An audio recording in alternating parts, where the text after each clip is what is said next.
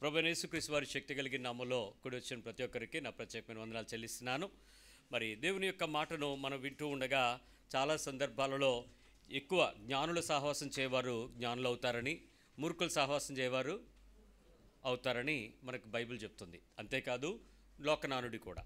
కానీ ఆత్మీయులుగా సంఘంలో ఎక్కువ సహవాసం వాక్యంతో చేసేవాళ్ళు ఎలా మారాలి? మరి వాక్యము శరీరమును ధరించుకున్న ఆయన వలె అవ్వాలి. అవుతున్నారా? స్పిరిచువల్ ఒబెసిటీ పెరుగుతుంది తప్ప స్పిరిచువల్ మాంసముగా మారే ఆ రూపము మనకి ఇంకా రావటం లేదు. అది ఎందుకో మరి నిర్లక్ష్య పెడుతున్నామో, లేక దాని దిశగా పనిచేయలేకపోతున్నామో, తిన్నది వంట పట్టించుకోకపోతున్నామో అర్థం కావట్లేదు. మనం నేర్చుకుంటున్నటువంటి అంశాన్ని ఒకసారి జ్ఞాపకం చేసుకున్నట్లయితే, యేసుక్రీస్తు వారి యొక్క విశ్వాసము ఏ రీతిగా దేవుని యొక్క భూసంబంధమైన మనసులో ఆయన నిలబడ్డాడు అంటే 4 విషయాలలో ఆయన సంపూర్ణతను చూపించాడు. మొట్టమొదటిది సంపూర్ణంగా ఆయన జీవించినటువంటి సంపూర్ణత, రెండవదిగా మరణించేటువంటి అనుభవం, మూడవదిగా పరిశుద్ధత, నాలుగవదిగా నాణ్యతగా నిలబడుట. ఈ నాణ్యతలో మనం ఈరోజు ప్రేమ క్రియల గురించి మనం నేర్చుకుంటున్నాం. ఈ ప్రేమ క్రియలకు సంబంధించినటువంటి విషయాన్ని మనం పరీక్షించుకోవటానికి కొన్ని ప్రమాణాలను మనం తీసుకొని వాటిలోకి మనం వెళ్తున్నాం. అయితే ఈ నాణ్యతా పరీక్ష మనం చెక్ చేసుకునేటప్పుడు దానికి ముందుగా మనం నేర్చుకున్నటువంటి విషయాన్ని ఒక్కసారి క్విక్గా జ్ఞాపకం చేసుకుందాం. ఏ పరిస్థితుల్లో ఆయనతో మన విశ్వాస జీవితాలను పరీక్షించుకోవటానికి ఆయన ప్రయత్నం చేయమంటుంటే, మనము ఎలాంటి పరిస్థితులకు ఆయన సంపూర్ణతలోకి మనం రావడానికి ఇబ్బంది పడుతున్నామో లేక నలుగుతున్నామో మనం అర్థం చేసుకోవాలి. గడిచిన వారం కూడా మనం యేసుక్రీస్తు వారి యొక్క పరిచర్య గురించినటువంటి ఒక ప్రత్యక్షతను మనం నేర్చుకున్నాం. ఆ ప్రేమ క్రియల యొక్క పరీక్షల్లో శత్రువుని ప్రేమించటం, అదే మన ప్రేమ ఎంత యథార్థమైందో పరీక్షించుకోమని చెప్పిన మాటను బట్టి శత్రువుని ప్రేమించుట, అలాగే దేవుని యొక్క కుమారులుగా మారడం ఎలా ఉండాలి అనేది మొదటి పరీక్ష. తర్వాత బలులర్పించుట కంటే తన వలె తను పొరుగువారిని ప్రేమించుట సర్వాంగ హోమం కాబట్టి అది ఎలా ఉంటుందో నేర్చుకున్నాం. మూడవదిగా ఎలాంటి వారిని గురించి నిరాశ పడకుండా ఎలా నేర్చుకోవాలో మనం నేర్చుకున్నాం. నాలుగవది యేసుక్రీస్తు ప్రేమించినట్లు ప్రేమిస్తున్నామా లేదా పరీక్షించుకున్నాం. ఐదవది కఠినమైన ఆజ్ఞ యొక్క విలువను నేర్చుకున్నాం. ఆరవది నిష్కపటమైన ప్రేమ గురించి నేర్చుకున్నాం. ఏడవది అన్నదమ్ములలాగా ఒకరి యందు ఒకడు అనురాగం కలిగి ఉన్నామో లేదో పరీక్షించుకున్నాం. ఎనిమిదవది అన్ని కార్యాలు ప్రేమతో చేస్తున్నామా లేదా పరీక్షించుకున్నాం. తొమ్మిదవది మన స్వతంత్రము ప్రేమ కలిగిన దాసులుగా ఉండగలుగుతున్నామా లేదా అనేది పరీక్షించుకున్నాం. పదవది శ్రేష్టమైన కార్యాలను వివేచించగలిగిన వారముగా మన ప్రేమ మరి నిజమైన పరిపక్వత, తెలివితో, అనుభవ జ్ఞానంతో ఎలా ఉండాలి నేర్చుకున్నాం. 11వది నిజమైన ప్రేమ పవిత్రమైన హృదయము, మంచి మనస్సాక్షి, నిష్కపటమైన హృదయం నుంచి వచ్చిందా లేదా పరీక్షించుకున్నాం. 12 నిలువరమైన సహోదర ప్రేమ ఉందా లేదా పరీక్షించుకున్నాం. ఈరోజు 13వ విషయాన్ని మనం నేర్చుకుందాం. ఈ విషయాలు మనం పరీక్షించుకోవటానికి కారణం ఏంటంటే, ప్రేమ తెలిసినటువంటి క్రైస్తవుడు నిజమైన ప్రేమ యొక్క స్వరూపంగా మారకపోతే, రూపాంతరము చెందకపోతే వేషధారులకు శిక్ష కఠినంగా ఉంటుంది. వేషధారణ అంటే ఆ టైంకి డైరెక్టర్ డైలాగులు చెప్తే ఆ టైంకి స్క్రీన్ ప్లే అయిపోయినంత తర్వాత మేకప్ తీసేసుకోవటం. క్రైస్తవ్యం ఆదివారం వచ్చి మేకప్ వేసుకుని గంటలు కూర్చుని ఆ గంటల తర్వాత ఒరిజినాలిటీని బట్టి చూపించేటువంటి వేషధారణ తీర్పులో తక్కడలో నిలబడిపోతాం. జాగ్రత్త. అందుకనే ప్రతిసారి మన క్రియ యొక్క పరిపూర్ణత వాక్యము మనకి అర్థం చూపిస్తుంది కాబట్టి దాని ప్రకారం వెళ్దాం. మరి ఈరోజు మరికొంచెం లోతుకు వెళ్ళడానికి ప్రయత్నించేద్దాం. 1 యోహాను పత్రిక 2వ అధ్యాయము 9-10 వచనాలు చదువుదాం. First John chapter 2 verse 9 and 10. వెలుగులో ఉన్నానని చెప్పుకొనుచు తన సహోదరుని ద్వేషించువాడు ఇప్పటి వరకును చీకటిలోనే ఉన్నాడు. వెలుగులో ఉన్నాను అని చెప్పుకొనుచు తన సహోదరుని ద్వేషించువాడు ఇప్పటి వరకును చీకటిలోనే ఉన్నాడు. అసలు ఈ మాట మనలో ఎంతమందికి అప్లై అవుతుంది ఒకసారి ఆలోచించుకోండి. వెలుగులో ఉన్నాను, నేను వెలుగు సంబంధిని అని చెప్పుకునే వ్యక్తి ఒక సహోదరుని గనక ఒక సహోదరిని గనక ద్వేషిస్తే ఆ వ్యక్తి గురించి బైబిల్ డెఫినేషన్ ఏమిస్తుందంటే చీకటిలో ఉన్నవాడే అని చెప్తుంది. నేను వెలుగులో ఉన్నప్పటికీ కూడా చీకటిలో ఉన్నవాడిని. 10వ వచనం చెప్తుంది తన సహోదరుని ప్రేమించువాడు వెలుగులో ఉన్నవాడు. ఆన్సర్ ఇక్కడ ఉంది. ద్వేషించకుండా దానికి బదులు సహోదరుని కానీ ఏం చేయాలి? ప్రేమించువాడు వెలుగులో ఉన్నవాడు అతని యందు అభ్యంతర కారణం ఏదియూ లేదు. అతనిలో ఏ రకమైన అభ్యంతరము లేదు అని ఎప్పుడు డిఫైన్ చేయగలమంటే, అతడు వెలుగులో ఉన్నట్లుగా చెప్పుకుంటున్నట్లుగా సహోదరిని నిజంగా ప్రేమించేటువంటి ఆ లక్షణాలు యేసుక్రీస్తు యొక్క మాదిరి తత్వాన్ని చూపించినప్పుడు అభ్యంతర కారణమేమీ లేని ప్రేమను మనము చూపించగలం. ఈరోజు మన టాపిక్ అభ్యంతరము లేని ప్రేమ, అభ్యంతర కారణము లేని ప్రేమ. అంటే నేను ప్రేమిస్తున్నాను అని చెప్పుకునే నా జీవితం అభ్యంతరాలతో కూడినటువంటి ప్రేమను గనక మనం చూపించినట్లయితే దేవుని పక్షంగా ప్రజల దగ్గర మీరు వ్యాలిడిటీలోకి వస్తారు, చెల్లుబాటు అవుతారు. కానీ దేవుని దృష్టిలో మనం చెల్లుబాటు కాం, నష్టపోతాం.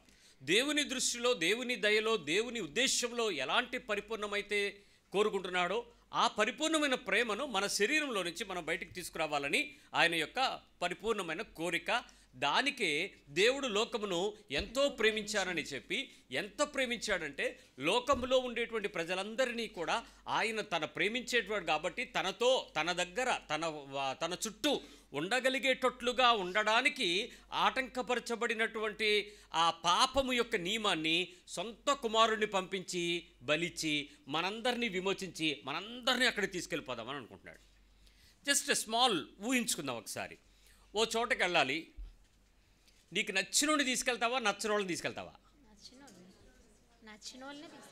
ఇప్పుడు నచ్చినోళ్ళని కలిపి టికెట్లు బుక్ చేశాడు ఆ టూరిస్టోడు. నీకు నచ్చినోళ్ళు ఉన్నారు, నచ్చినోళ్ళు ఉన్నారు. నీ పక్క సీటు ఖాళీగా ఉంది, ఎవరికి ఆఫర్ చేస్తావు? నచ్చినోళ్ళకే ఆఫర్ చేస్తావు. ఇప్పుడు నచ్చినవాడు వస్తూ ఉండేటప్పుడు సీటు ఖాళీ ఉంది కాబట్టి కూర్చోబోతే అలా కూర్చోబోతే అప్పుడు నీ ప్రాణం ఏమవుతుంది? లోపల ఏమవుతుంది? కెమిస్ట్రీ ఏంటి? ఆ ఫీలింగ్ ఏంటి?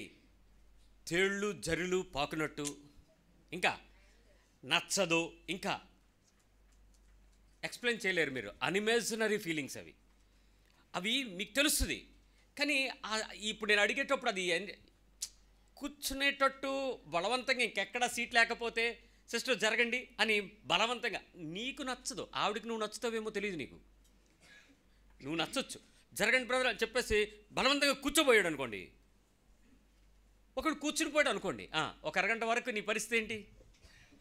వాళ్ళు పలకరిస్తున్నారు, బ్రదర్ బాగున్నారా, సిస్టర్ బాగున్నారా. నువ్వు మాట్లాడకుండా ఉండవు, క్రైస్తవురాలు కదా. నువ్వు ప్రేమిస్తావు. ఎలా ప్రేమిస్తావు? నోటితోనా, హృదయంతోనా? ఏంటో ఆ ప్రేమ లోపల ఏముండాలి? నిజంగా ప్రేమ ఉంటుందా, లేకపోతే ఓన్లీ మాటలు వెళ్తుంటాయా? వెకాబులరీ వెళ్తుంది తప్ప లోపల జ్యూస్ లేదు. ఇప్పుడు నిజంగా అక్కడ ఏ డైరెక్టర్నో పెట్టి కట్ లోపల నుంచి రావాలి అన్నాడు అనుకో, 100 షాట్లు కాదు 1000 షాట్లు అయిపోయి ఫిల్మ్ అంతా అయిపోవాలి, కానీ నీ లోపల నుంచి బయటికి రాదు, ఆ రసం రాదు. ఇది ఆ డైరెక్టర్ ఎక్స్పెక్ట్ చేసిన రసం రాదు. యేసు ప్రభువారు నీతో చెప్పేది, వెలుగులో ఉన్నాను అని మాట్లాడుకుంటున్న క్రైస్తవుడు నిజంగా బ్రతుకు దినములన్నింటిలో వెలుగులోనే ఉంటున్నాడా? అభ్యంతరకరము కాని ప్రేమనే ప్రేమిస్తున్నాడా? అలాంటి పరిస్థితి వస్తే మన నాణ్యతను పరీక్షిస్తే, నేను ఇలా జీవించలేకపోతున్నానని చచ్చిపోయిన ఏడుపు నీకు ఎప్పుడైనా వచ్చిందా? చావాలని నీకు అనిపించిందా? మరణానుభవంలోకి వెళ్ళాలని నీకు ఎప్పుడైనా తెలిసిందా? ఆ స్థాయికి నేను వెళ్ళలేకపోవటం అనేది నీ బ్రతుకులో ఉన్న ఒక పెద్ద అగాధమని, అది దేవుని యొక్క మరణ శిక్షకు సైతం నువ్వు దాటి పనిచేస్తున్నావని నీకు ఎప్పుడైనా ఏడుపు వచ్చిందా? అదేంటి, ప్రభు అయితే అలా చేయడు కదా, నేనెందుకు అలా చేస్తున్నాను, నేను ఇలా ప్రేమించలేకపోతున్నాను అనే దుఃఖం మీకు కలుగుతుంది కదా. నేను ఒక విషయం ఆనందిస్తాను. ఏంటంటే ఈ వచనాలు, ఈ ప్రేమ నియమం మాట్లాడడం ప్రారంభించిన తర్వాత దేవుడు చాలా పరీక్షల్లోకి తీసుకెళ్ళాడు, చాలా చాలా చాలా లోతుకు తీసుకెళ్తున్నాడు. నాకు వచ్చే సాక్ష్యాలు కూడా అలాగే ఉన్నాయి. వాళ్ళందరూ వచ్చి మీరేమో ప్రేమించండి అని చెప్తారు, వాళ్ళేమో తెగరిచ్చిపోతున్నారు. కానీ మేము ఇంతకు మునుపులాగైతే ఏదో చేసేద్దాం, పోలీస్ కేసో లేకపోతే బుర్రబగలు కొట్టేయడమో లేకపోతే ఇంకేదో చేసాడు. కానీ ఇప్పుడు ముఖాన్ని నవ్వు తెచ్చుకుంటున్నాం, కొంచెం దిగుతున్నాం, వెళ్తున్నాం, ఒప్పుకుంటున్నాం, సారీ అని చెప్తున్నాం, కలుసుకుంటున్నాం, మాట్లాడుకుంటున్నాం, ఏదో కెమిస్ట్రీ కొంచెం బాగానే ఉంది. కానీ ఎన్నాళ్ళు అంటున్నారు. ఆ ఫైనల్ టచ్ నాకు నచ్చట్లేదు. ఏదో తిప్పలు పడుతున్నాం అంటే నాకు కూడా ఆసక్తి, ఎంకరేజ్మెంట్. అమ్మయ్య ఇంత కష్టపడి తిప్పలు పడి ఈ వాక్యాన్ని శోధించి నాకు ఎలాగ అర్థమైందో అలా మీకు అర్థమయ్యేలా చెప్పడానికి ఇన్ని తిప్పలు పడుతుంటే ఏమీ కాకుండా ఎన్నాళ్ళు అంటే మళ్ళీ మీరు మారిపోతారంటే పౌలు పడిన బాధే. మిమ్మల్ని క్రీస్తు యొక్క స్వరూపంలోకి మలచాలని నేను చాలా తిప్పలు పడుతున్నాను, నేను వచ్చేటప్పటికి మీలో ఆ రూపం రాకపోతే ఏమైపోద్దో, నేను ఎంత బాధపడతాను, ఆ బాధ నాకు కలుగుతుంది ఒక కాపరిగా హృదయపూర్వకంగా. అందుకనే ఈ మాట యొక్క విషయాన్ని మనం ఆలోచించే కొద్దీ ఆ నాణ్యత యొక్క పరీక్షను ఇంకా కొంచెం తీవ్రంగా చూడాలని మనకి దేవుడు చెప్తా ఉన్నాడు. అందుకే పరిపూర్ణంగా వెళ్దాం, లోపల వరకు వెళ్దాం. ఆ వేరు ఎక్కడైతే మూలం చేదైతే ఉందో దాన్ని పీకేద్దాం. దాని మధ్యలో కట్ చేస్తే మళ్ళీ వచ్చేస్తుంది చిగురు. వేరు పీకేస్తే, ఆ చేదైన వేరు పీకేస్తే ఖచ్చితంగా క్రీస్తు యొక్క స్వభావం మనలోకి పరిపూర్ణంగా రావడానికి వచ్చేందుకు మనం ఉపయోగించుకుందాం. నిజానికి మనందరం కూడా ఇందాక చెప్పినట్టు బస్సు ఎక్కినట్లు అందరం కూడా కలిసిమెలిసే ఉంటున్నాం, ఓపెన్గా అందరూ కలిసే ఉంటున్నాం. అయితే చిన్నప్పటి నుంచి మనం ఒక ప్రతిజ్ఞ చేశామండి. స్కూల్కి వెళ్ళేవాళ్ళు, భారతదేశంలో ఉండేవాళ్ళు, భారతదేశం నా మాతృభూమి, భారతదేశము నా మాతృభూమి, భారతీయులందరూ 10th క్లాస్కి వచ్చేంత వరకు చెప్పాం. భారతీయులందరూ నా సహోదరులు, నా అన్నదమ్ముల వలెనో అక్క చెల్లెల వలెనో మనం ప్రేమిస్తాం కదా అని చెప్పాం కదా. All Indians are my brothers and sisters అని చెప్పాం. ఈ 10th క్లాస్కి వచ్చేటప్పటికి ఎందుకు మానేసామంటే వీడికి ఇంకెవరితోనో ఎఫ్ఐఆర్ పడింది. ఈ అమ్మాయి ఆడినెవడనో చూడడం, ఈ అబ్బాయి ఆడెవడనో చూడటం వచ్చిన తర్వాత అందరూ సహోదరులు అంటే అది ఎలాగవుతుంది? నా ఫియాన్సీ, నా లవరు అక్కడ కనపడుతుంది కాబట్టి అప్పుడు ఏం చేస్తారు? ఆ పదం దగ్గర మాత్రం సైలెంట్ అయిపోతాడు. చాలా తెలివైనడు పిల్లలు.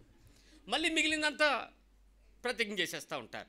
అంటే ఈ all Indians are my brothers and sisters అని చెప్పేటువంటి మాట మరి ఏ శాస్త్రం నుంచి తీసుకున్నారో నాకైతే తెలియదు, కానీ బైబిల్ చెప్పినటువంటి సూత్రంలోనే అది కనపడుతుంది. మిగిలిన దగ్గర ఎక్కడ సహోదరులని ఎవరూ చెప్పరు, ఏ గ్రంథమూ చెప్పదు. ప్రతిదానికి ఒక ద్వేషాన్ని, ఒక విభాగాన్ని పెట్టుకుంది. అయితే ఈ ప్రతిజ్ఞ చేసిన తర్వాత ఈ బైబిల్ ప్రకారమైనటువంటి విశ్వాసంలోకి వచ్చిన ప్రతి బిగినింగ్ నుంచి కూడా మానవుడు ఏమంటాడంటే, క్రైస్తవ విశ్వాసం అంటే ఏంటి అని అంటే క్షమించడం, ప్రేమించడం. ఈ రెండే రూల్స్ కదా, క్షమించడం, ప్రేమించడం, ఈ రెండే విశ్వాసాలు. అయితే దేవుని యొక్క మాట ప్రారంభంలో ఏముందో అంతం వరకు అదే నడిచింది. అది మీరు గుర్తుపెట్టుకోవాలి. ఆదికాండం 1వ అధ్యాయంకి రండి, 3వ వచనం 4వ వచనం చదవండి.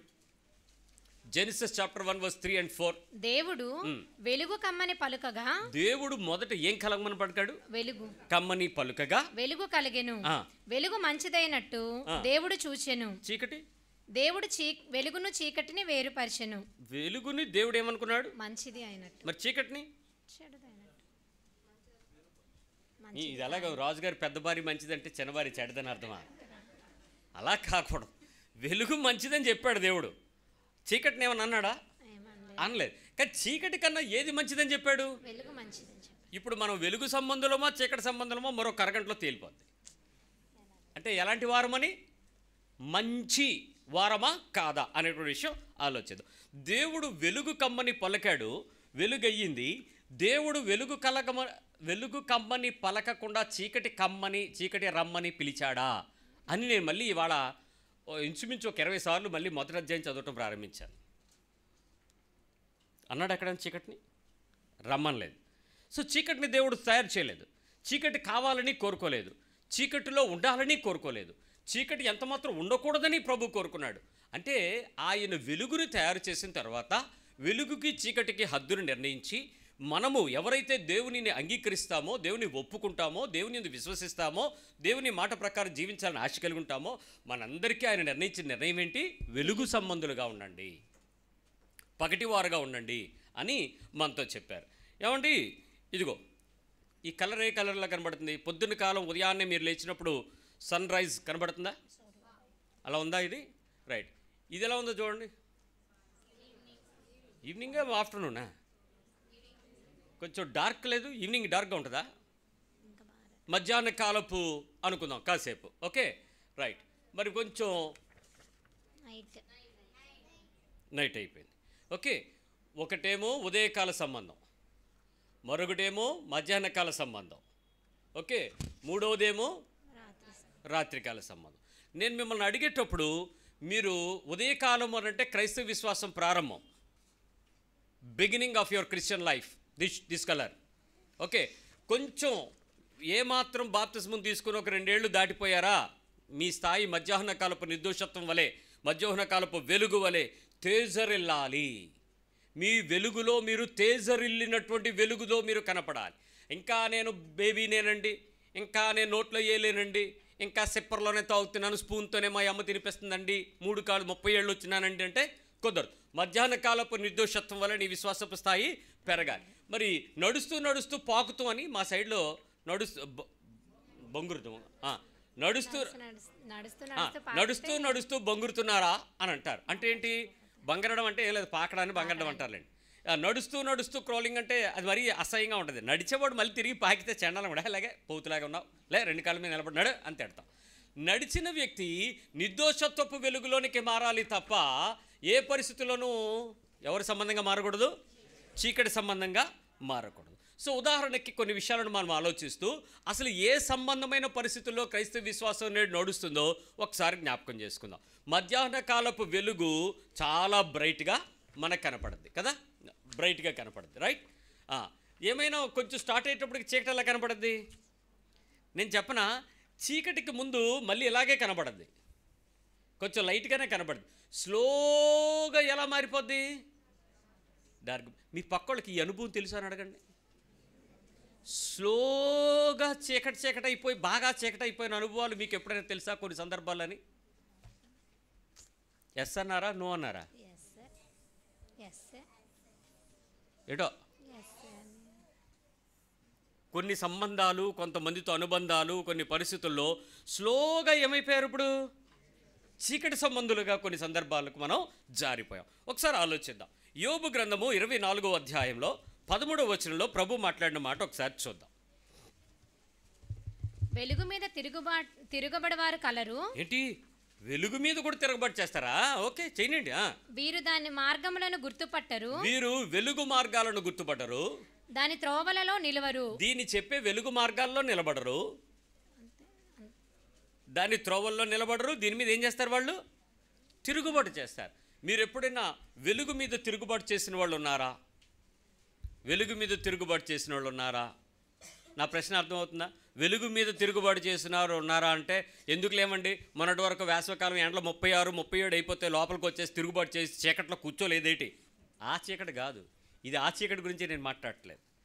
వెలుగు సంబంధమైన దేవుని యొక్క జీవవాక్యము నీతో ఏం చెప్పిందో దాన్ని తిరుగుబాటు చేసి నేను చెబితే చెప్పని, బైబిల్ చెప్తే చెప్పని, పాస్టర్ గారు మాట్లాడితే మాట్లాడని, నేను మాత్రం చెప్పరే, నాకు నచ్చినట్టుగానే నేను బ్రతుకుతాను. నేను కొంతమంది వింటూ ఉంటాను, గొడవలు బాగా అవుతుంటప్పుడు, అమ్మ ఏంటి నేను చెప్పేది అంటే, ఇదిగో మీరు అన్నయ్యగా నా దగ్గరికి వచ్చారు, అన్నయ్యలాగా ఉండండి, మీరు పాస్టర్లాగా మాట్లాడకండి అంది ఒక ఆవిడ. నన్ను అన్నయ్యగా యాక్సెప్ట్ చేస్తుందట, పాస్టర్గా నేను చెప్పే శుద్ధులు బుద్ధులు తీసుకోదట. అది ఎలాగవుతుందమ్మా? మరి నేను గొడవ అవుతుందని నాకు ఫోన్ చేసినప్పుడు వచ్చినప్పుడు నేను పాస్టర్గానే వస్తాను కదా, మరి మీరు మర్యాద కాదు కదా, ఇది క్రమం కాదు కదా, ఇది అక్రమం కదా అని అంటే నేను వెలుగు మీద తిరుగుబాటు చేస్తా, నీకెందుకు? నేను చీకటి సంబంధంగా ఉండాలనుకుంటున్నా, నువ్వెందుకు? ఇదన్నమాట తిరుగుబాటు. ఓకే, ఈ తిరుగుబాటు చేసేవాళ్ళు మనలో ఎలా ఉన్నారో ఒకసారి చూసేద్దాం. మత్తయి సువార్త 6వ అధ్యాయం 22వ వచనం, మాథ్యూ 6:22. దేహమునకు దీపము కన్నే గనుక, దేహానికి దీపము కన్ను కాబట్టి నీ కన్ను తేటగా ఉండిన ఎడల, మీ కన్నులు ఎలా ఉండాలి? తేటగా, క్లియర్గా. పసిపిల్లోడు కన్నుల్లో ఏమి అల్వశం కలగకుండా ఎలా ఉంటుందో అలా తేటగా ఉండాలి. తేటగా ఉండిన ఎడల నీ దేహం అంతయు వెలుగుమయమై ఉండును. అంటే కన్ను దీపము అంటే కన్ను తేటగా ఉంటే బాడీ ఎందుకు బ్రైట్గా ఉంటుంది? అంటే మీరు కంట్లో డ్రాప్స్ వేసుకుంటే బాడీ తెల్లగా అయ్యేవి ఏమైనా ఉన్నాయా డాక్టర్ అమ్మ? మరి అదేగా చెప్తున్నారు వీళ్ళు. ఏమండి డాక్టర్ గారు, కళ్ళల్లో డ్రాప్స్ వేస్తే బాడీ తెల్లగా అయ్యే ఫేమ్స్ ఏమైనా వచ్చినాయా? అలాంటి మరి ఇక్కడ చెప్తున్నాడుగా, కన్ను తేటగా ఉంటే బాడీ వెలుగ్గా ఉంటుంది అంటున్నాడు కదా. అంటే ఇది అది అయితే కాదని మనకు అర్థమవుతుంది కదా. ఆ లైట్లో, వైట్లో, గ్లోలో ట్యాన్ క్లియర్గా కనపడడం కాదు ఇది, బట్ సంథింగ్ ఎల్స్. నీ కన్ను చెడినదైతే 23వ వచనం, చీకటిమయమై ఉండును. మరి ఇక్కడ చీకటి ఏంటి? కన్ను చెడిపోవడం అంటే ఏంటి? కన్ను తేటగా ఉండడం అంటే ఏంటి? ఇది ఒక్కసారి ఆలోచించుకోవాలి. అంటే కన్ను అంటే చూడడం, రెండోది చూసే తీరు, మూడోది వెంబడించే పద్ధతి, నాలుగోది దానిని ఆలోచించేటువంటి ధోరణి కన్ను. Vision, the view point, the view angle, the view what you are expecting, what God is anticipating from you, అక్కడ వ్యూ పాయింట్. అంతేగాని ఐఎస్ అంటే మనం తీసుకెళ్ళి పైరెప్ప, కింద రెప్ప, నల్లగుడ్డు, తెల్లగుడ్డు, రెటీనా, కోన్సు, రాడ్స్, ఇవి కాదు. ఇది కాదు తేటగా ఉంచడం అంటే. మొన్న ఎవరో చెప్తున్నారు, నీ కన్ను తేటగా ఉందమన్నారు కదండి, అందుకే కంట్లోని పువ్వు వేసి తీయించుకోవడానికి వచ్చానండి. నీ కంట్లో పువ్వుకి నీ కన్ను తేటగా ఉండడానికి సంబంధం ఏంటి? నీ కంట్లో పువ్వు క్యాటరాక్ట్, దానికి దీనికి సంబంధం లేదండి అని అంటే, అచ్చచ్చా బైబిల్లో ఉంది మీకు తెలియదేమో అంది. అదే నాకు తెలియంది. నీకేదో కొత్తది తెలిసింది.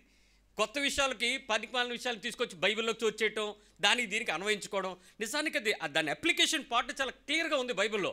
అందుకని మన కన్ను దేవుని యొక్క పద్ధతులను చూసే యాంగిల్ను బట్టి, ఆ ప్రాస్పెక్షన్ను బట్టి, ఆ వ్యూ పొజిషన్స్ని బట్టి డెసిషన్ కరెక్ట్గా తీసుకోవాలి. పొరపాటును కూడా మన కన్నుని చీకటిమయంలోకి వెళ్ళే పద్ధతిలోకి, వ్యతిరేకంగా దేవుని యొక్క ఆలోచనకు వ్యతిరేక ధోరణి వైపు ఎప్పుడూ కూడా మన కన్నుని చూడటానికి ప్రయత్నం చేయకూడదు. అందుకే నీలో ఉన్న వెలుగు చీకటి అయితే ఆ చీకటి ఎంతో గొప్పది అని అంటాడు. నీలో ఉన్న వెలుగు అంటే ఏంటంటే, నేను ఆల్రెడీ ఈ భూమి మీద పెరిగేటప్పుడు చాలా విషయాలు చూసి నేర్చేసుకుంటాను కదా. కొన్నిటికి నా ఊహ ఏర్పడిపోద్ది, కొన్నిటికి నా ఆలోచన ఏర్పడిపోద్ది. అది నేనేమనుకుంటున్నాను తెలుసా, నాకంతా తెలుసు, నేను చూసేదంతా రైటే, నేను వినేదంతా రైటే, నా ఆలోచన రైటే, నా నిర్ణయం రైటే, నా మాట కరెక్ట్, నేను ముక్కిసూటుకు ఉంటాను, నేను ఎవరికి లొంగనం, ఎవరికి టంగనం, ఎవరికి భయపడను, నేను ఏంటనుకుంటున్నారు. ఇది నీ వెలుగు. ఈ వెలుగంతా ఏమవుతే బెటర్ అట, చీకటి అయిపోతే అది ఎంతో బెటర్ అట మనిషికి. అప్పుడు ఏ వెలుగు వస్తుంది? నిజమైన వెలుగు ఉండెనో, అది లోకమును ప్రకాశిస్తూ ఉండెనో, ఆ వెలుగు దగ్గరకు వచ్చి చీకటిని తీసేసుకుంటాడు.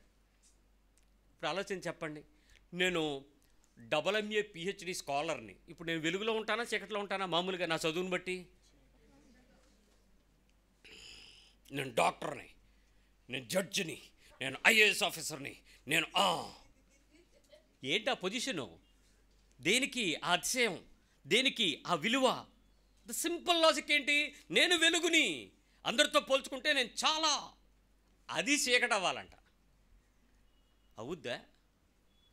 అవుద్దా? అందరినీ నుంచోబెట్టి, అమ్మా ఇక్కడంతా సాఫ్ట్వేర్ ఉన్నారు, సాఫ్ట్వేర్ సార్, భయ్యా నీ శాలరీ ఎంత? 10K, 30K, 60K, 80K, 1L అన్నాడు అనుకోండి. అప్పుడు మిగిలిన వీడియోలన్నీ ఎటు తిరుగుతాయి? 1L దగ్గర తిరుగుతాయి. ఆ తర్వాత 1L ఎలా ఉంటాడు?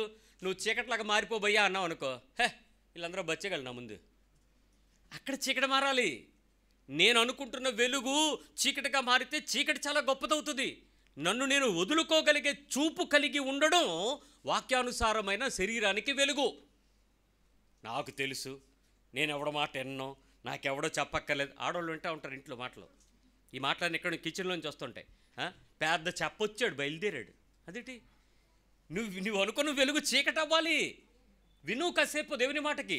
సో ఇలాంటి విషయాలలో మానవుని యొక్క ఆలోచనలు, ఉద్దేశాలు, కోరికలు, ఊహలు, అనుభవాలు, ఈ 5 విషయాల్లో కూడా మనిషి ప్రతి సందర్భంలో వెలుగు సంబంధిగా మారుతాడు. ఐ రిపీట్, ఆలోచనలు, ఉద్దేశాలు, కోరికలు, ఊహలు, అనుభవాలు, ఈ 5 కూడా ఒక పర్సన్ని ఎలా తయారు చేస్తాయంటే వెలుగు సంబంధిగా ఉన్నట్లుగా మారుస్తాయి. I'm perfect in this. ఈ 5 విషయాల్లో నన్ను ఎవడో కొట్టినోడు లేడు, నన్ను ఎవడో చెడగొట్టలేడు, నన్ను ఎవడో మార్చలేడు, నేను చాలా నికార్స్. వీళ్ళు మీరు ఎలా గుర్తుపట్టచ్చో తెలుసా? గొంతు నాకన్నా రెచ్చిపోతుంటుంది. టెంపర్ నేనే రెచ్చిపోతాను కదా. నా మైకులో ఈ స్వరం లేకపోతే గట్టిగా అరిస్తే ఎలాగుంటుందో మామూలుగా వాళ్ళు మాట్లాడితే మైకులో సౌండ్లాగా వస్తుంది. వాళ్ళకి 5 లక్షణాలు అన్నమాట. చాలా పర్ఫెక్ట్గా వాళ్ళు ఊహిస్తారు. ఇలాంటి విషయాల్లో గట్టిగా మాట్లాడుతూ ఉంటారు. లూకాసు సువార్త 11వ అధ్యాయము 35వ వచనం చెప్తుంది, కాబట్టి నీలో ఉండు వెలుగు చీకటి అయి ఉండకుండా చూచుకొనుము. అంటే ఏంటి? ఇందాకేం చెప్పాడు? చీకటి అయితే బెటర్ అన్నాడు. కాబట్టి నీలో ఉన్న వెలుగు ఏం అవ్వకుండా చూసుకో. చీకటి అంటే ఏంటో తెలుసా? నీలో ఎంతో కొంత దేవుని పక్షమైన కొద్దిగా వెలుగు పెడుతూ ఉంటాడు. కొంచెం పగలు ఇలా ఉంటుంది, ఉదయకాలం ఇలా ఉంటుంది, మధ్యాహ్న కాలం కొంచెం పెరుగుతూ ఉంటుంది. ఇలా పెంచుతూ ఉంటాడు. సంవత్సరాన్ని బట్టి, దినాన్ని బట్టి, మా రక్షణానుభవాన్ని బట్టి, కొన్ని పరిస్థితుల్లో దేవుని ఎదుట నువ్వు నలుగుతున్న విధానాన్ని బట్టి నిన్ను ఇరుకులో తీసుకెళ్ళి ఇబ్బందులు కొలిమిలో పరీక్షించి పుట్టము వేసి నిన్ను కొంచెం పరీక్షిస్తూ అలా బ్రైట్ చేస్తూ ఉంటాడు. నీ స్పిరిచువాలిటీని ఎన్రిచ్ అవుతూ ఉంటుంది, పెరుగుతూనే ఉంటుంది. ఈ ఇబ్బందులు కొలిమి మన కుటుంబంలోనే పెడతాడు. బయట ఎక్కడ పెట్టడు. కింద ఫ్లోరు, పక్క ఫ్లోరు, ఇంటి కింద, ఇంటి పక్కన, అన్నదమ్ములు, అక్క చెల్లెళ్ళు, తల్లిదండ్రులు కొన్నిసార్లు, అత్తమామలు ఎక్కువసార్లు, ఇలా చాలా దగ్గరగా రౌండప్ చేసేస్తాడు.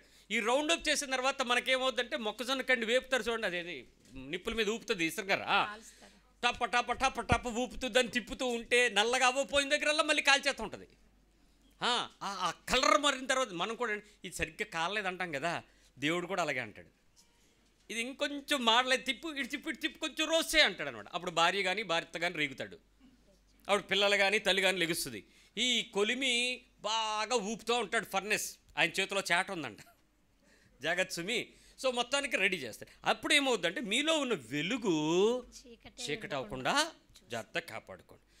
నేను ఒకసారి అడిగాను, అమ్మాయి నువ్వు ప్రభు నమ్ముకున్నావు కదా, ఆ మాటలు అనొచ్చా అంటే అంటానండి అంటాను. అదే అంత నోరు చేసుకుని మాట్లాడతావు, ఓ పెద్దగా నేను వచ్చాను, తండ్రిగా నీతో చెప్తున్నాను, అలా అనకూడదని నీతో చెప్తున్నాను కదా అని సార్ అంటే, మా అమ్మ బాబు మాట ఎన్నో నీ మాట ఎందుకు వినాలి అని. వెలుగు ఏం చేసుకుంటుంది? అప్పుడు వరకు చాలా చక్కగా సండే స్కూల్ నడిపించేది పిల్ల, ఆ రోజు నుంచి నీ పుస్తకం ఇలాగిచ్చాను. ఇప్పుడు వెలుగు ఏమైంది? ఆల్రెడీ చీకటి అయిపోయింది. ఇప్పుడు దాన్ని తీసుకొచ్చి నేను ఇక్కడ వెలుగు దగ్గర పిల్లల దగ్గర పెట్టాను అనుకోండి, వెలుగు చూపిస్తుందా చీకటి చూపిస్తుందా? నోటి మాట కరెక్ట్గా ఉన్న క్రియ హృదయంలో. అందుకే వెలుగుని చీకటి అవ్వకుండా చూసుకోవటం చాలా ప్రధానమైనది. అందుకే మనకు తెలుగులో లెక్కల్లో చెప్పేటప్పుడు మనకు ఒక భాష నేర్పుతారు. ఆరోహణ క్రమము అంటే ఎక్కడి నుంచి?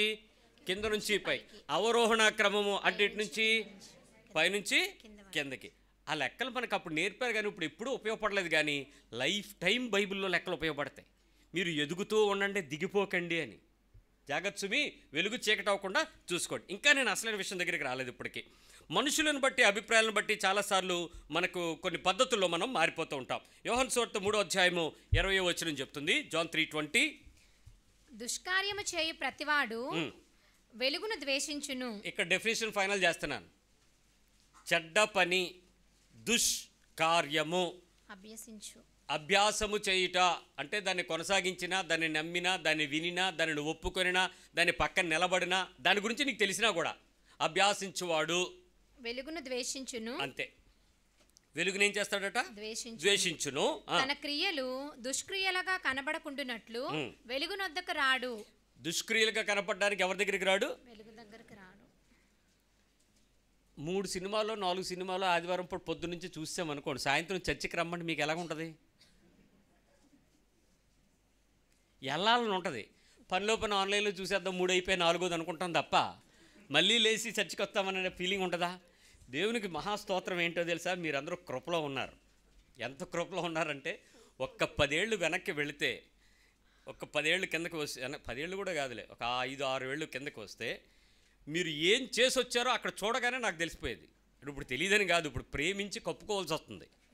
బైబిల్ చెప్తున్నటువంటి పరిపూర్ణమైన తండ్రిగా నా వయసు పెరుగుతుంది కాబట్టి మరీ రెచ్చగొట్టి కోపదించుకుని ఆ అసహ్యమైన పనులు, నేను చీకటి పనులు చేయలేను కాబట్టి, బైబిల్ చెప్తున్నట్లు దుష్కార్యము వైపు నేను వెళ్ళకూడదు కాబట్టి, తప్పు చేసిన మనిషిని కూడా చూస్తూ కూడా ప్రభువా అని మళ్ళీ బాధతో ప్రేమిస్తూ నా ముందు కూర్చోవాల్సి వచ్చింది.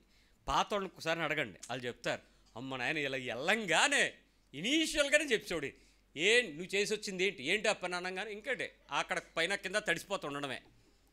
ఆ కృప ఈరోజు మీ మీద ఎంత విస్తరించిందంటే దేవుని మాట మాత్రమే మీ దగ్గరికి వస్తుంది. చూడండి, అలాగే ఒక్కొక్క సందర్భంలో దుష్క్రియలు వెలుగు దగ్గరికి రావడానికి ఒప్పుకుంటాయా? ఇష్టపడదు. ఈ పని చేస్తే దొరికిపోతాం, ఎందుకు వచ్చిన గొడవలే, ఈరోజు మానేస్తే. నేను ఒకటే చెప్తాను, ఈరోజు మీరు గొడవ పడండి, ఈరోజు దేవుని మందిరానికి రావడానికి ఇష్టపడకండి, 10 సినిమాలు చూడండి, దేవుని మందిరానికి రావడానికి ఇష్టపడకండి. రేపు దేవుడికి తెలియదని ఎలా అనుకుంటున్నారు? అర్థమైందా? రేపు తెలియదు ఆయనకి, ఆయన మర్చిపోతాడా?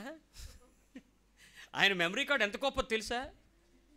ఏది మన సెంట్రల్ సర్వర్ క్లౌడ్స్ అన్నిటికన్నా గొప్పది. అలాంటిది ఎందుకు? అదేదో చేసిన వెంటనే వచ్చి బాబు నాయన చేశాను, బుద్ధి లేదు, గడ్డి తిన్నాను, ఏదో అయ్యింది అన్నాం అనుకో, కనికరము కృప 2 దొరుకుతాయి.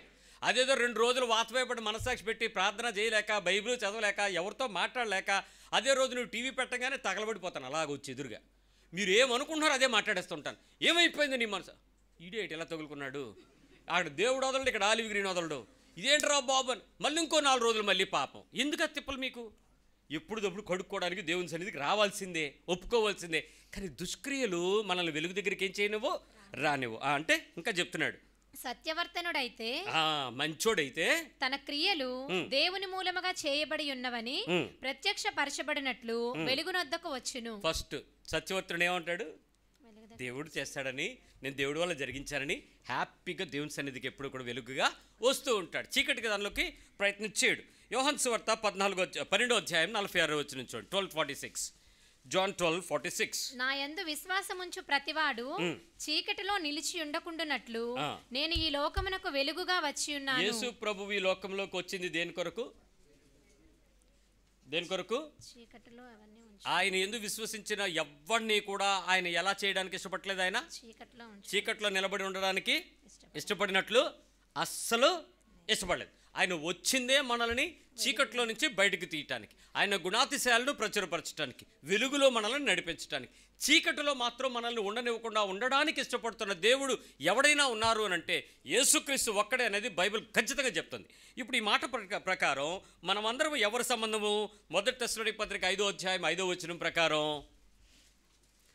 1 Thessalonians 5:5 మీరందరూ వెలుగు సంబంధులను. ఇంకా క్వశ్చనే లేదు. మీరందరూ ఎవరు ఇప్పుడు? వెలుగు సంబంధులను. అందరూ కొందరా?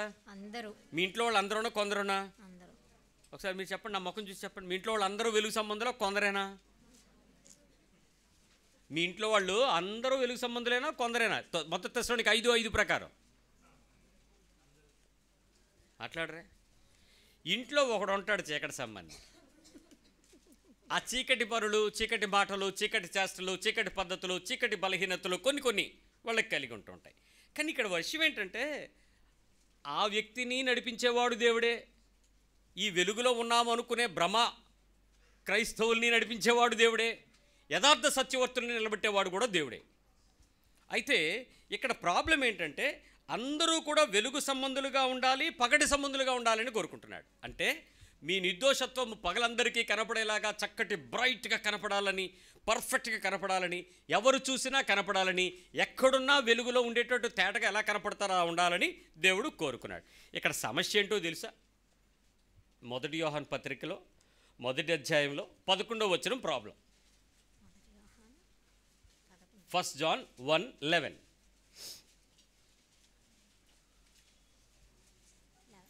లేదా 2:11 సారీ 2:11. తన సహోదరుని ద్వేషించువాడు చీకటిలో ఉండి చీకటిలో నడుచున్నాడు. ఎక్కడుండి? చీకటిలో ఉండి. ఎక్కడి నుంచి ఎక్కడో నడుస్తాడు? చీకటిలో ఉండి. ఎవరైనా నడిచేవాళ్ళు ఉన్నారు ఇక్కడ? చీకట్లో ఉండి చీకట్లో నడిచేవాళ్ళు. బాగా ప్రమాదమైన విషయాలు 2. ఒకటి చీకట్లో నడవడం, 2 నిద్రలో నడవడం. ఈ 2 అలవాట్లు ఉండేవాళ్ళని చాలా జాగ్రత్త. ఎందుకంటే చీకట్లో ఎవడని వచ్చి ఇలా అనగానే అని ఉమ్ములు ఊసుకుని ఏటురా అలా భయపెట్టిసావు అని అంటారా లేదా? ఎందుకు? అది నీడ, మనిష, బొమ్మ చిన్న తగలంగానే తుళ్ళు పడిపోతాం. నిద్రలో లేచి పక్కింటికి వెళ్ళిపోతుంటే తాళం తీసుకుని తలుపేసుకుని సైలెంట్గా నడిచి వెళ్ళిపోతుంటే అది ఏమంటాం దానికి ఏవో డాక్టర్లు, సైకాలజిస్టులు పేర్లు పెడతారు, అది వేరే విషయం. కానీ 2 చాలా ప్రమాదాలు సుమి. బైబిల్ చెప్తున్న విషయం అర్థం చేసుకోండి. ఇప్పుడు చెప్తున్నాడు చీకటిలో ఉండి చీకటిలో నడుచుచున్నాడు. చీకటి అతని కన్నులకు గుడ్డితనము కలుగు చేసెను గనుక. చీకటి అతని కన్నులకు ఏం కలుగు చేసింది? గుడ్డితనము. మంచి బ్రైట్ గుడ్డితనం కలుగు చేసింది కనుక తాను ఎక్కడికి పోవచ్చున్నాడో అతనికి తెలియదు. ఎక్కడికి పోతున్నాడో ఆ మనిషికి అసలు తెలియదు. నేను నిజం చెప్తున్నాను, మీకు కళ్ళుకి మసకలేసినప్పుడు వెళ్ళగలరు, కానీ చీకట్లోనైతే మసకలు కాదు కదా, చిట్లించుకున్నా కూడా మీరు వెళ్ళలేరు. ఎప్పుడైతే ఒక తప్పు, ఎప్పుడైతే ఒక వ్యతిరేకత, ఎప్పుడైతే దేవుని మాటకు మీరు వ్యతిరేకంగా చేస్తారో ఖచ్చితంగా ఆ టైంలో మీకు ఏ వెలుగు కనపడదు. మీకు కనపడేదంతా ఏంటి? అయితే అవ్వని అన్నారు ఎప్పుడన్నా? ఏమన్నా అన్నారా? అయితే అవనే, తీర్పు వస్తే రానే, నేను సస్తే సస్తానులే, పోతే నరకని పోతానులే, మానే, వదిలే, నాకు అనవసరం ఎప్పుడు అంటాం తెలుసా? ఇంకా ఆల్రెడీ నువ్వు ఎక్కడ నడుస్తున్నావు? మంచి దెబ్బలాట అయ్యేటప్పుడు ప్రార్థన చేసుకుందాం అనండి. ఈ ముఖానికి దేవుడు ఒకటి, అది చీకటి. దీనికి మళ్ళీ పెద్ద కవరింగు, దీనికి మళ్ళీ ప్రార్థన, దీనికి మళ్ళీ నిన్న ఉపవాసం అంటే అబ్బా యేసుప్రభు ఉదిగిపోయాడు. ఏంటి డైలాగులన్నీ? ఆల్రెడీ చీకట్లోకి వెళ్ళిపోయాక నువ్వు దేనిలో నడుస్తావు? చీకట్లో నడుస్తావు. కానీ నేను చాలామందిని చూశాను, అలా చీకట్లోకి వెళ్ళిపోతున్న వ్యక్తుల్ని కొన్నిసార్లు ఆపి, ఏమండి భార్య ఏదో కొంచెం ప్రాధేయపడి ప్రార్థన చేసుకుందామండి అంటే, నువ్వు చేసుకా, నేను చేసుకున్నానులే, నువ్వు చేసుకా, నాకు తెలుసులే, నన్ను డిస్టర్బ్ చేయక. ఆల్రెడీ లైట్ ఆపేస్తారు. ఆ టైంలో చూసుకోండి, లైట్లు ఆపేస్తారు. ఎందుకంటే లైట్లో కూర్చోవడం బుద్ధం ఇది. ఎందుకంటే లైట్లో చూస్తే పిల్లలు ఏమనుకుంటారో, మళ్ళీ ఆవిడకి ఇంకా ఎక్కువ దొరికిపోతానేమో అందరిని పడుకోనిచ్చి ఫోన్ చీకట్లో దుప్పటి కింద పెట్టుకుని ఇంకెక్కడో చూసుకుంటూ ఏదో ఇంకన్నీ చీకటి ఇక మరి మనసు ఎక్కడ కూడా వెలుగు వైపు భక్తి, విశ్వాసం, ప్రార్థన, నిరీక్షణ, ప్రేమ ఏనుంటాయా? అవసరమైతే నిన్న ఒక మాట వింటున్నాను, ఆయన అంటున్నాడు, అవసరమైతే మిమ్మల్ని అందరినీ చంపిన తర్వాత నేను చచ్చిపోతాను, అందరు కలిసి నరకంకి వెళ్ళిపోదాం అంటున్నాడు. ఎంత శాడిజమేటర్, నువ్వు పోతే పోరా, వాళ్ళందరినీ ఎందుకురా నరకంలోకి వెళ్ళిపోతావు, నరకంలో తీసుకెళ్ళిపోతావు అని అడిగితే నేను ఒక్కడినే నరకంలో ఏం చేయను? పరలోకంలోనూ సంబంధాలు లేవు, నరకంలో బంధుత్వాలు లేవు. ఆడికి ఎవడో చెప్పేసినట్టున్నాడు అందరు కట్టకలు తీసుకెళ్ళిపోతామని. ఒరే అలాగేం ఉండదురా, అక్కడికి వెళ్ళాక అమ్మ బాబు అప్ప కనపడరు, ఎవడికాడు పురుగు సావదు అజ్ఞారదు ఏడుచుకోవడం సరిపోద్ది, అమ్మా అన్నానికి ఉండదు. ఇంకా జాగ్రత్తగా ఉండు, నువ్వు చస్తే చచ్చిపోగానే వాళ్ళని వదిలేరా బాబు అని అంటే, లేదు పాస్టర్ గారు నేను కనికరించిన వాళ్ళని అంటున్నాడు. చీకటి మనిషిని ఎంతమందినైనా చీకటిలో తీసుకెళ్తుంది. జాగ్రత్త సుమి. ఇప్పుడు నా సమస్య ఏంటో మీ దగ్గరికి వస్తున్నా. యోహాను సువార్త 12:35 ఏం చెప్పింది? నేను ఫస్ట్ జాన్ని ఎందుకు కలుపుతున్నానంటే ఇద్దరు చెప్పిన వాడు ఒకడే. యోహాను సువార్త రాసినవాడు, 3 పత్రికలు రాసినవాడు ఒకే యోహాను. కాబట్టి అతని భావం ఏంటో మనకు అర్థమవుతుంది. చూడండి, ఫస్ట్ జాన్ 12:35. అందుకు యేసు, ఇంకా కొంతకాలము వెలుగు మీ మధ్య ఉండును. ఇంకా కొంతకాలం వెలుగు మీ మధ్య ఉంటుంది. చీకటి మిమ్మును కమ్ముకొనకుండునట్లు మీకు వెలుగు ఉండగానే నడువుడి. మీరు చీకటి కమ్ముకునే అవకాశాలు క్రైస్తవులారా, యేసు ప్రభు నమ్ముకున్న వాళ్ళారా మీ అందరికీ ఉంటుంది. మీరేదో బాప్తిస్మం తీసేసుకున్నారు, పరిశుద్ధాత్మ పొందేసుకుని చప్పట్లు కొట్టేసి మోకాళ్ళ మీద దిగించేస్తున్నారని అనుకోకండి. ప్రభు బల తీసేసుకుంటున్నారు, కానుకలు వేసేస్తున్నారు, సువార్తగా చేసేస్తున్నాం, మా ఇంట్లో చర్చ్ ఉంది, మేము చర్చిలు నడిపించేస్తున్నాం అని వేషాలు అనుకోకండి. మీరు కూడా మనము కూడా ఏ సందర్భంలోనైనా చీకట్లో వెళ్ళే అవకాశం ఎప్పుడూ ఉంటుంది. అందుకని ఆయన ఏం చెప్పాడు? చీకట్లో నడుచువాడు ఎక్కడికి పోచున్నాడో ఎరుగడు. మళ్ళీ చదువు. కొంతకాలము వెలుగు మీ మధ్య ఉండును, చీకటి మిమ్మల్ని కమ్ముకొనకుండునట్లు మీకు వెలుగు ఉండగానే నడువుడి. చీకటిలో నడుచువాడు తాను ఎక్కడికి పోచున్నాడో ఎరుగడు. ఖచ్చితంగా మనలందరినీ విశ్వాసమందు వెలుగులో ఉండండి అని చెప్పి మరీ బతిని వాడుకుని వెళ్ళిపోయాడు ఆయన. అంటే మాట వినిన తరువాత దాని ప్రకారమైనటువంటి వెలుగు సంబంధపు బంధుత్వములోను కనుక మనం నడవకపోతే మనము ఎలాంటి దుఃఖపడాల్సిన పరిస్థితిలోకి వస్తుందో బైబిల్ ముందుగానే మనకి హెచ్చరించింది. ఇప్పుడు వెలుగు సంబంధం మనం బయటికి తీసుకురావాలంటే, మనం నేర్చుకోవాలంటే ఏం చేస్తే మనం వెలుగు సంబంధంలో అని తెలుస్తుంది. ఇది మనకు తెలియాలి. ఇప్పటివరకు మనకేం తెలుసు? మన వెలుగు సంబంధంలోనా అప్పుడప్పుడు చీకటి సంబంధంలోనా? పోల్చుకుంటే ఎక్కువ సందర్భాల్లో ఈ సంబంధమే. ఏదో ఎప్పుడు పొద్దున అప్పుడప్పుడు లేచినట్టు ఉంటుంది, కానీ మధ్యాహ్నం లాగా మాత్రం బ్రైట్గా అయితే అంత పర్ఫెక్ట్గా అయితే రామ్ అని మనకు తెలిసిపోతుంది. కానీ ఎక్కువ సందర్భాల్లో మనం చీకటికి అవకాశం ఇస్తూ ఉంటాం. అయితే ఎఫ్సి పత్రిక 5వ అధ్యాయంలో దానికి ఆన్సర్ పెట్టాడు. ఎఫిషియన్స్ 5:9 5:9. వెలుగు ఫలము సమస్త విధములైన వెలుగు యొక్క ఫలం ఏంటంటే సమస్త విధములైన మంచితనము. అందరికి పక్కలకు చెప్పండి, అన్ని విషయాల్లో మంచితనమే అని. సమస్త విషయాల్లో మంచితనమే. రెండోది నీతి అని చెప్పండి అందరికి. మూడోది సత్యము అని వాటిలో సత్యము. 3 విషయాలు. 1 సమస్త విధములైన మంచితనం, అన్ని రకాల మంచితనం. నంబర్ 2 నీతి సత్యం. మళ్ళీ చెప్పండి, మాట్లాడి నోటితో చెప్పండి. ఇదే క్రైస్తవ విశ్వాసంలో మీరు నడిచే పరిస్థితి. అన్ని విషయాల్లో మంచితనం, నీతిగా ఉండడం, సత్యంగా బ్రతకడం. అన్ని విషయాల్లో మంచితనం, నీతిగా ఉండడం, సత్యంగా బ్రతకడం. అన్ని విషయాల్లో నీతిగా ఉండడం, అన్ని విషయాల్లో మంచితనం, నీతిగా ఉండడం, సత్యంగా ఉండడం. రైట్? అర్థమైపోయిందా? అన్ని విషయాల్లో కొన్ని విషయాల్లోనా? అన్ని విషయాల్లో మంచితనంగా ఉండగలమా?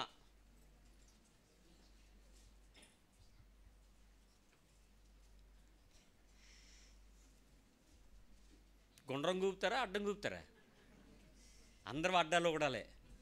అన్ని విషయాల్లో మంచితనం ఎందుకు ఉండలేము? That's a problem.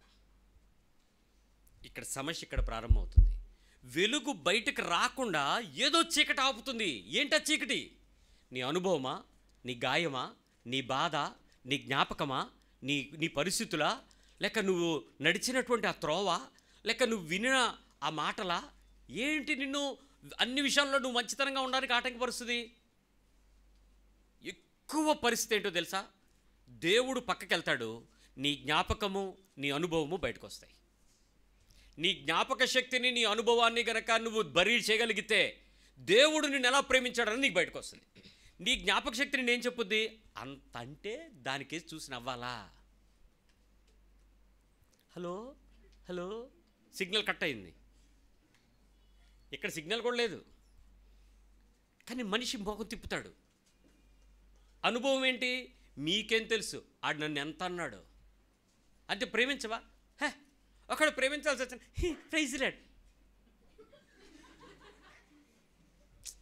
సమస్త విషయాల్లో మంచితనం, అన్ని విషయాల్లో మాట్లాడరేమండి.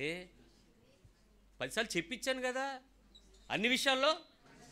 మీకేం తెలుసండి? నేను ఇంట్లో అడుగు పెట్టినప్పుడు నేను పడ్డ బాధలో అన్ని విషయాల్లో మంచితనంగా ఉండు అంటే, నాకు రాత్రి అన్నం పెట్టింది మా అత్త, అన్ని విషయాల్లో మంచితనంగా ఉండు. ఇప్పుడు మీ అత్త నీ కళ్ళ కిందకి వచ్చి కూర్చుంది, ముద్ద కోసం కూర్చుంది అంటే నా time రాకపోద్దా? Every dog will have it day. Every dog will day కాదు, జాగ్రత్త. మళ్ళీ రేపు కొద్ది రోజుల తర్వాత సైకిల్ రివర్స్ అయిపోద్ది. నీ కూతురు నేను పైకి కూర్చోబెడతా, లేదా నీ కోడలు నేను కూర్చోబెట్టద్ది. మంచితనము సమస్త విషయాలలో అన్ని వేళలా నీ అనుభవాలను దాటి, నీ జ్ఞాపక శక్తి పొరలను దాటి నువ్వు పని చేయాలి. మీ పక్కలకు చెప్పండి.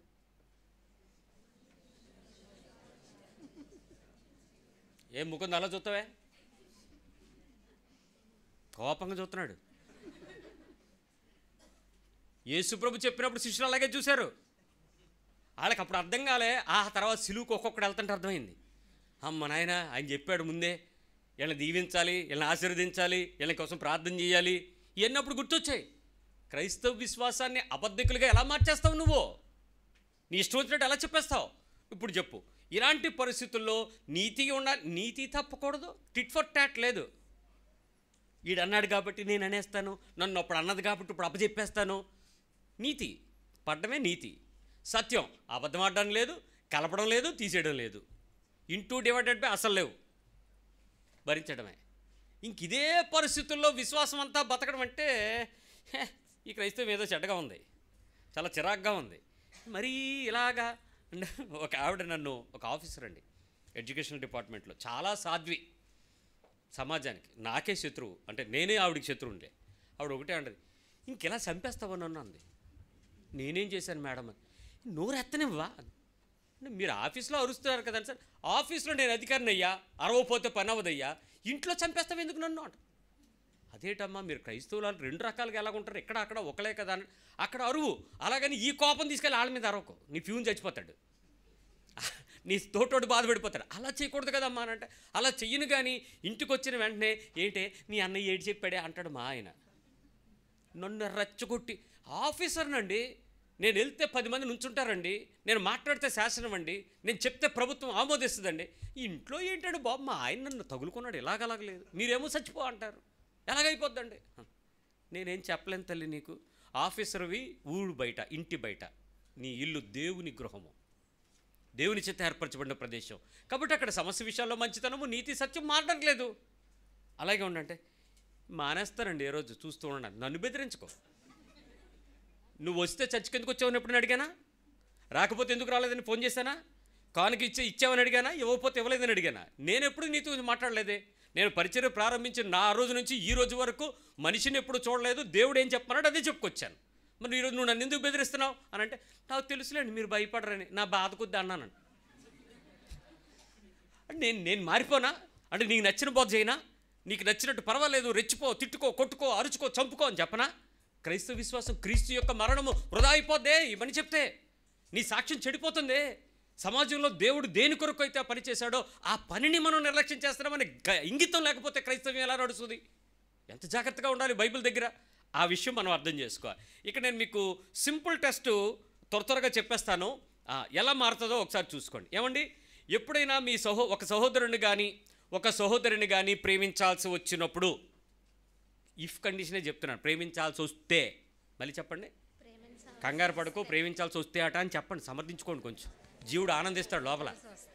వస్తే, ఇఫ్ వస్తే, భార్యాభర్తలు ఉంటే మాట్లాడుకోండి. వస్తే నెంబర్ 1, రక్త బంధుత్వంలో విభేదాలు ఉన్నాయా లేవా? ఎస్ ఆర్ నో, క్లియర్గా ఉండాలి నాకు. ఏం చూపించానో చెప్పండి పక్కలకి. ఒకళ్ళని బాగా ఎక్కువగా ప్రేమించడం, ఇంకొకళ్ళంటే నచ్చకపోవడం ఉందా లేదా?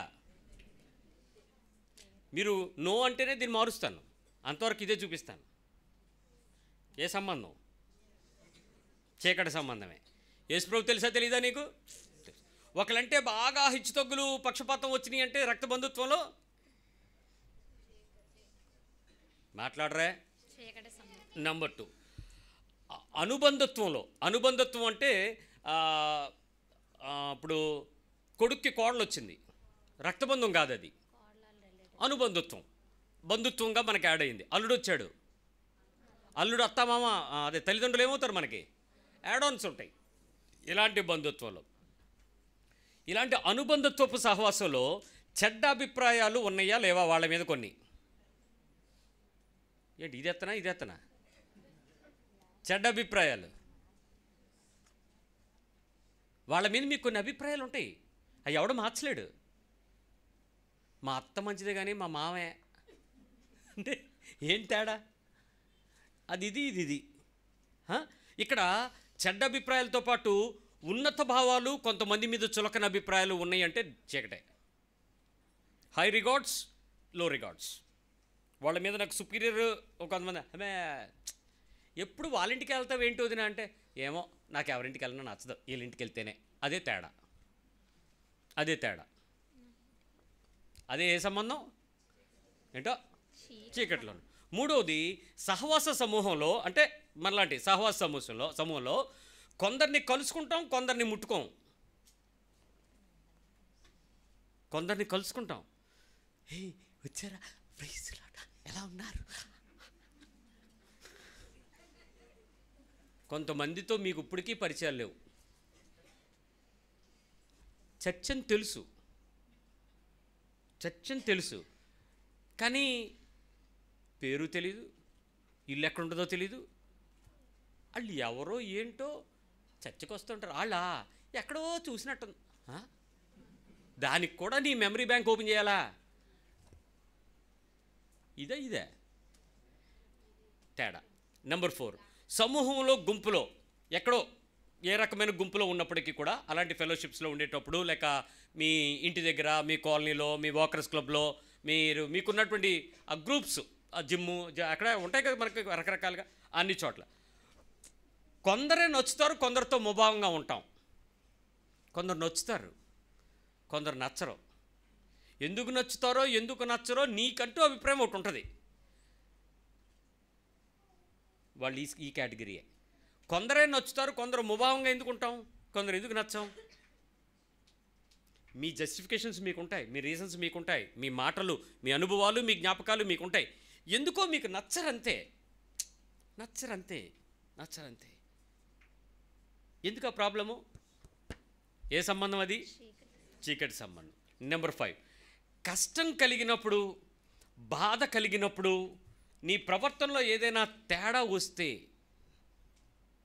నీ ప్రవర్తనలో ఏమైనా తేడా వస్తే, అంటే పర్సనల్గా నీవు ఎంజోర్ అయినప్పుడు, నీకు గాయం కలిగినప్పుడు, నువ్వు హర్ట్ అయినప్పుడు, నువ్వు అంటావు కదా ఆ హర్ట్ అనమాట. అంటే ఎవరో ఏదో సందర్భాలు నీ మీద పడిపోతాయి.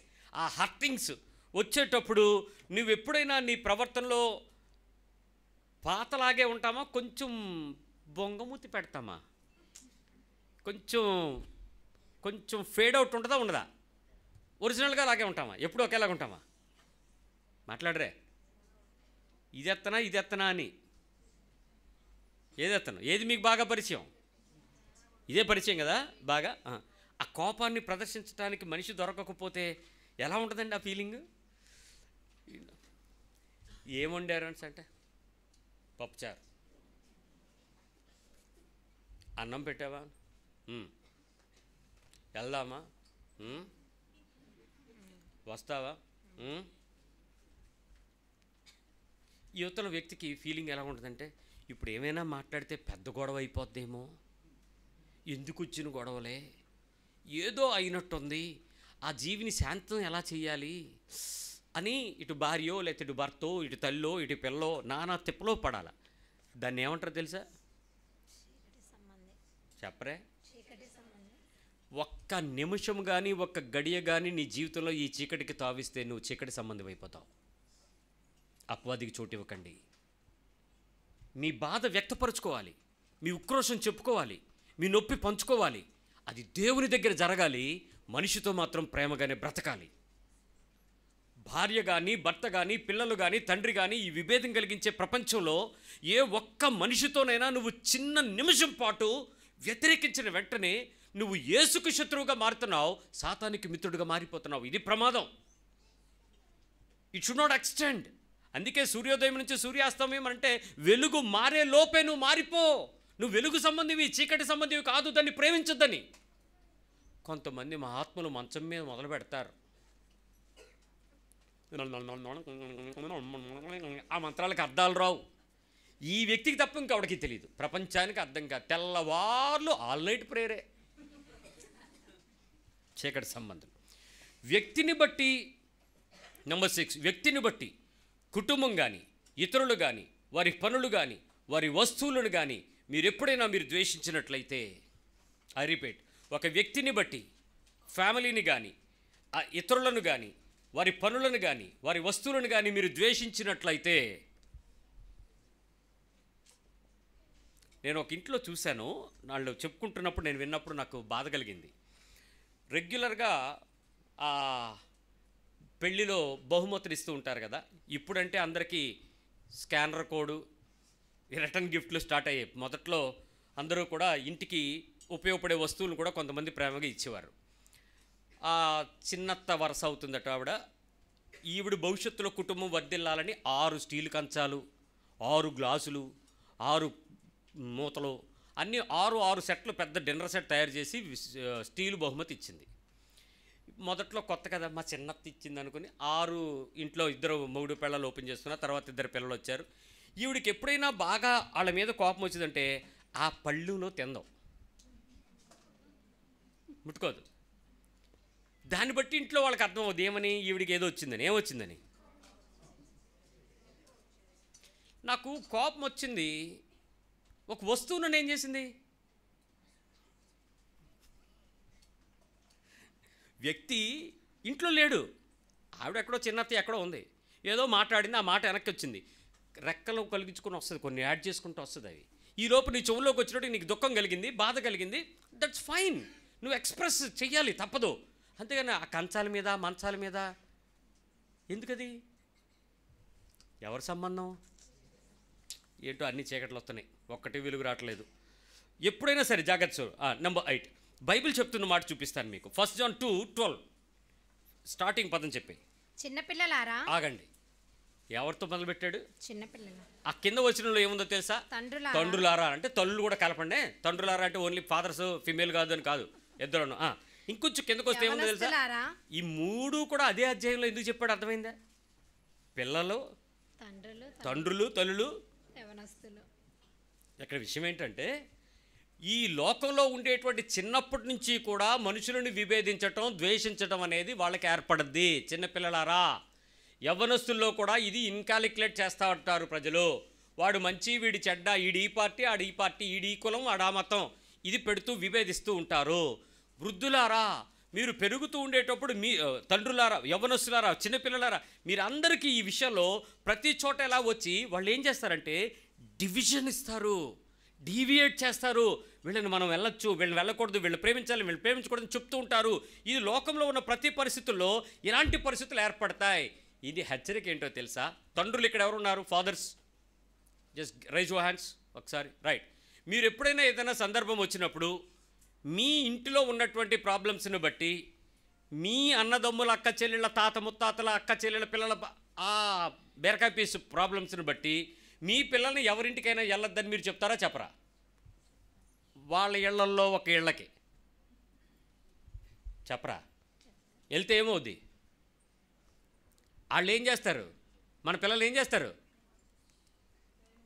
బ్రెయిన్ వాష్ చేసేస్తారు. అందుకని మీరు ముందే జాగ్రత్త తీసుకుంటారు. వాళ్ళ ఇంటికి వెళ్ళకు, పెదనాన్న ఇంటికి వెళ్ళకు, చిన్నాన్న ఇంటికి వెళ్ళకు, అత్త ఇంటికి వెళ్ళకు, మామయ్య ఇంటికి రాకు, అక్కడికి వెళ్తే మర్యాద ఉండదు. నీకు ముందే చెప్తాను, అక్కడికి వెళ్ళనంటేనే నేను ఊరు తీసుకెళ్తాను. చిన్నపిల్లలారా, యవనస్తులారా, తల్లిదండ్రులారా, లోకంలో ఇలాగే ఉంటారు. మీలో వాక్యం ఉంది కాబట్టి మీరు ఈ తప్పు చెయ్యొద్దు. ఆ వచనం ఎంత లోతైనదో తెలుసా? అది ఆ 3 ఆ నియమానికే కలిపాడు, వాక్యపు నియమానికే కలుపుకొని వచ్చాడు. అంటే అలాంటి సందర్భం లోకంలో ఎవరైనా చెప్తే క్రైస్తవ ఇళ్లల్లో కూడా నేను విన్నాను. ఇది ఇప్పటికే ఉంది మీ ఇంట్లో, ఇప్పటికే ఉంది మీతో. వాళ్ళు శత్రువులైనప్పుడు, వారు అపవాది సంబంధులైనప్పుడు, వారు విగ్రహారాధికులైనప్పుడు, వారు లోకస్తులైనప్పుడు, వారు రాజకీయ పరిస్థితుల్లో ఉండేటప్పుడు క్రైస్తవ విశ్వాసం మనల్ని కాపాడుకునేటట్లుగా, మనం దాచుకుంటున్నట్లుగా ప్రవర్తిస్తూ వాళ్ళతో విభేదాలు కలిగి ఉంటాం. ఆయనతో మాట్లాడుకో, వాళ్ళ దగ్గరికి వెళ్ళకు, వాళ్ళ దగ్గర వాళ్ళు ఇచ్చింది తినకో, వాళ్ళు తెచ్చింది మనకింటి తెచ్చో, బయట పాడే. ఏంటివన్నీ?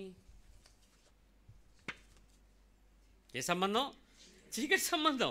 అందుకని తండ్రులారా, మీ పంతాలు, పట్టుదలలు, మీ ద్వేషాలు మీ పిల్లల్ని చీకట్లోకి నడిపించకూడదు. మేక్ షూర్ ముందు మీరు సమాధాన పడండి. ఎప్పుడైనా పొరపాటున చిన్నపిల్లలు మీటింగ్ పెడితే ఫస్ట్ నేను పిల్లలందరినీ అడుగుతాను, మీ డాడీకి ఎవరి మీదైనా కోపాలు ఉన్నాయని. ఆడేమన్నా నోరిప్పాడా? మిమ్మల్ని చర్చికి రానివ్వను. ఇంకెన్ని సంవత్సరాలు మిమ్మల్ని చెత్త పోగేసుకుని బోధించుకోవడం? బైబిల్ ఎంత జాగ్రత్తగా ఉండాలో చూసుకోండి. మన పరిణితి వాళ్ళు చూడాలి. అందుకే ఆ విషయాన్ని హెచ్చరిక చేస్తా ఉంది. అందుకే అక్కడ అంటాడు 2వ అధ్యాయంలోనే 5వ వచనం చూడానా, 1 John 2:5. 1 యోహాను 2:5. ఆయన వాక్యము ఎవడు గైకొనునో వానిలో దేవుని ప్రేమ నిజముగా పరిపూర్ణమాయెను. రూల్ ఏంటి? వాక్యము ఎవడు తీసుకుంటాడో, వాక్య ప్రకారం ఎవడైతే ఒప్పుకుంటాడో, వెలుగుని ఎవడైతే ఒప్పుకుంటాడో, వెలుగు సంబంధిగా ఎవడైతే మారుతాడో వాడిలో దేవుని ప్రేమ ఏముంటుంది? ఇప్పుడు నువ్వు వాక్యం దగ్గరికి వచ్చి వాక్యాన్ని గైకొనక, వాక్యం వింటూ వాక్యం ఒప్పుకోక, వాక్యాన్ని ఆ చదువుతూ దాన్ని గ్రహించక, వాక్యమును గైకొనని ప్రతి బలహీనత బైబిల్ దగ్గరికి వచ్చినంత మాత్రంలో వెలుగు నిన్ను నడిపించదు. చర్చిలో సభ్యత్వం వచ్చినంత మాత్రంలో వెలుగులోకి నువ్వు రావు. వాక్యం ఎవడైతే గైకొంటాడో వాడిలో దేవుని ప్రేమ ఏమవుతుంది? పరిపూర్ణమవుతుంది. అయితే ఏ పరిస్థితుల్లోనైనా మన నమ్మకత్వానికి వ్యతిరేకం కలిగించే పరిస్థితి చేస్తే ప్రభు ఆనందించడు. God won't be happy with us. ఆఖరి విషయం ఒకటి చెప్తాను. అందరినీ మనం నమ్మగలమా, కొందరినే నమ్మగలమా? ఒకసారి క్లియర్గా చెప్పండి. అమ్మయ్యా నాకు హాయిగా ఉంది, కొందరినే అన్నారు కాబట్టి ఇక నేను నమ్మలేకపోతున్నాను.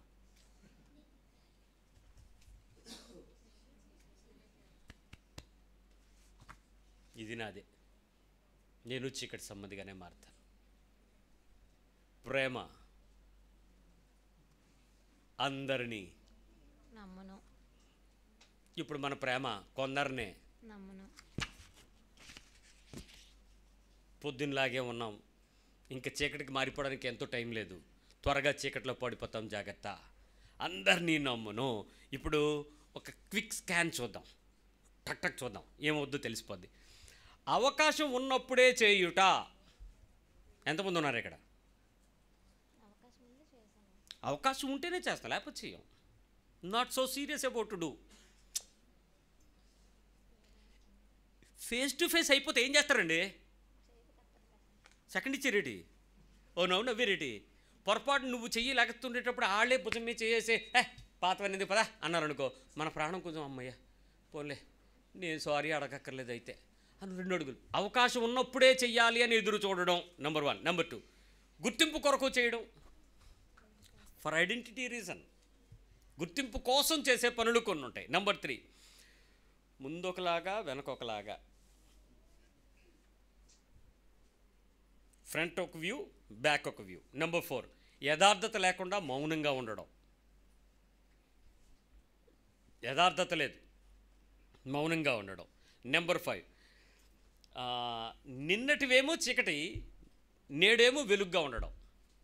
నిన్న చీకటి సంబంధిగానే ఉంటాను, కానీ ఈరోజు మాత్రం వెలుగ్గా ఉంటాను. అప్పుడు రేపుకి వెళ్తే ఏమవుతాను చెప్పండి? రేపటికి ఈరోజు ఏమవుద్ది? నిన్న అవుద్ది. అప్పుడు ఏమవుద్ది మళ్ళీ? అంటే ఇంటెన్షన్ బ్యాడ్, యాక్ట్స్ ఏమో హోలీగా కనపరచటం. నెంబర్ 6 బయట పడకుండా ఏది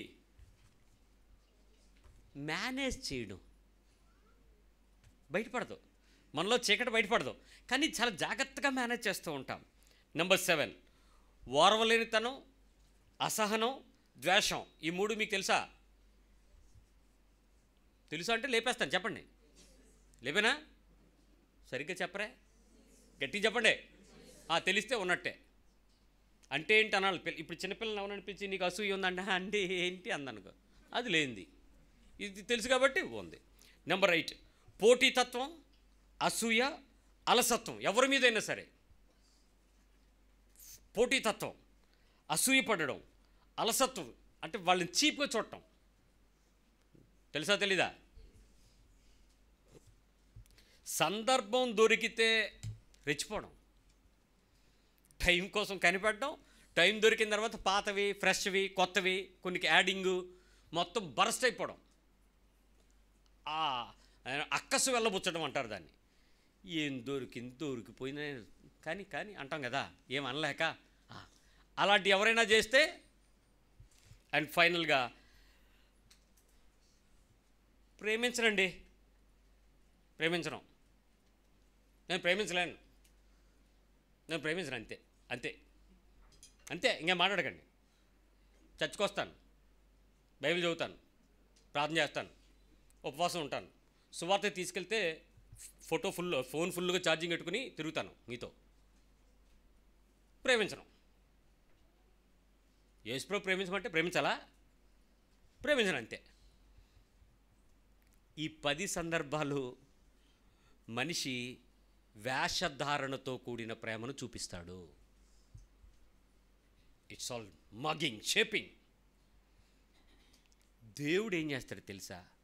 నిన్ను కనికరపడి, నిన్ను ప్రేమించి, నీ దగ్గరకు వచ్చి ఆయన రక్తము, ఆయన మాంసము నీ నోట్లో పెట్టి, నీ స్వభావాన్ని మారుస్తాను, నీ అంతరంగంలో ఉన్న, నీ రక్తంలో ఉన్న బలహీనతను మారుస్తాను, నీ మనస్సాక్షిని ఉద్ధరిస్తాను, నీ శరీరాన్ని పరిశుద్ధపరుస్తానని ఒకటే వేదన పడతాడు ప్రభు. అవకాశం ఇచ్చావా? వాక్యము శరీరంగా మారిపోతుంది.